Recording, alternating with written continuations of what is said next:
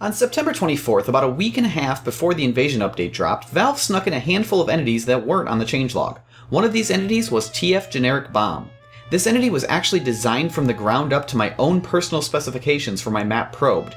The basic idea of this entity is to be a much more highly customizable pumpkin bomb.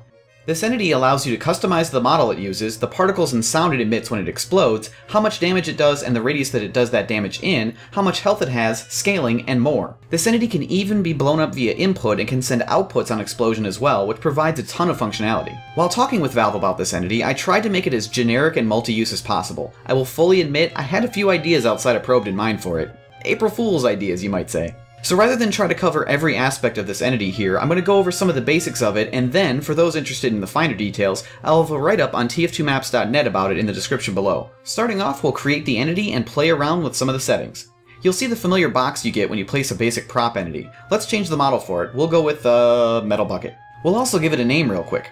Bucket 1. Going down to the explosion damage and radius, we'll set it to the stock pumpkin bomb settings, which, according to Valve, is 150 damage and 300 radius.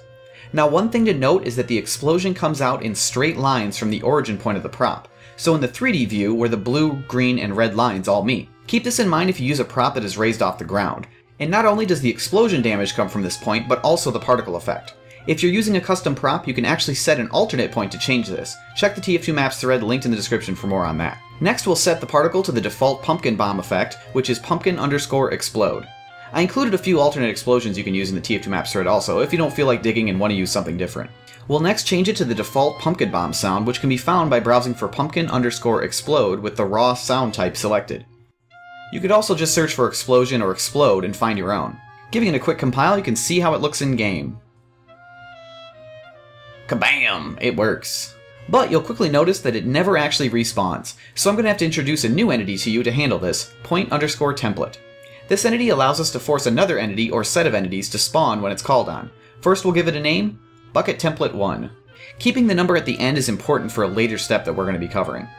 Now in the Template 1 field, we're going to enter the name of the generic bomb entity we created, so Bucket 1. This tells the template which we want to spawn. Now doing this also removes the chosen entity or entities from the game entirely when the round starts, so you have to force it once at the start of each round if you want it there at the beginning. So to do this, I'm going to simply create a logic auto, go to the Outputs tab, and add a new output.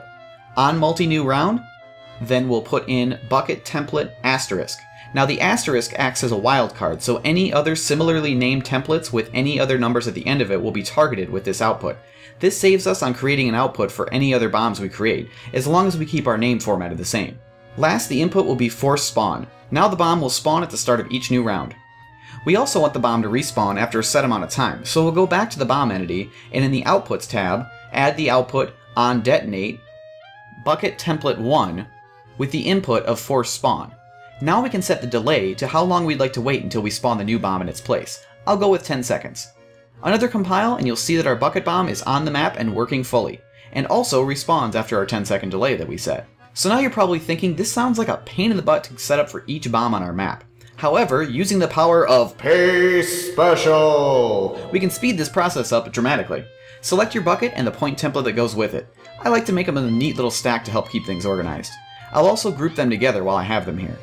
Now hit Ctrl+C to copy it. Right-click on one of the 2D views and hit Paste Special. The dialog box it brings up gives you a few different options. First, I'll set this to paste 15 copies, leaving us 16 total. Then we'll make sure Start at Center of Original is checked, and we'll set the X offset to 32. This will paste a new bomb every 32 hammer units on the X axis. Now last and most importantly, check Make Pasted Entity Names Unique. This is where the magic will happen. Checking this will cause our logic to increment itself by 1 for every new bomb. This includes all outputs as well. Now hit OK. Now we have a row of 16 bucket bombs ready to throw around the map wherever we want with fully working respawn logic. So that is all. This entity is something I'm really excited to see what people do with, and I'm super stoked to have something that I custom tailored to my own needs available for everyone to play with. Let me know what creative uses you have for it.